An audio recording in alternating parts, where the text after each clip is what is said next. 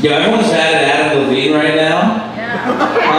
Everyone's like, this guy's writing this corny shit to try and get in women's pants. I can't believe Adam Levine would do that. He's the lead singer of Maroon 5. His entire life he was writing corny shit to get in women's pants. What the fuck do you think it was?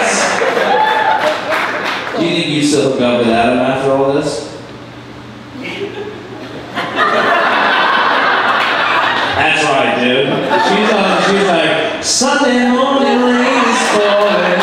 Yeah.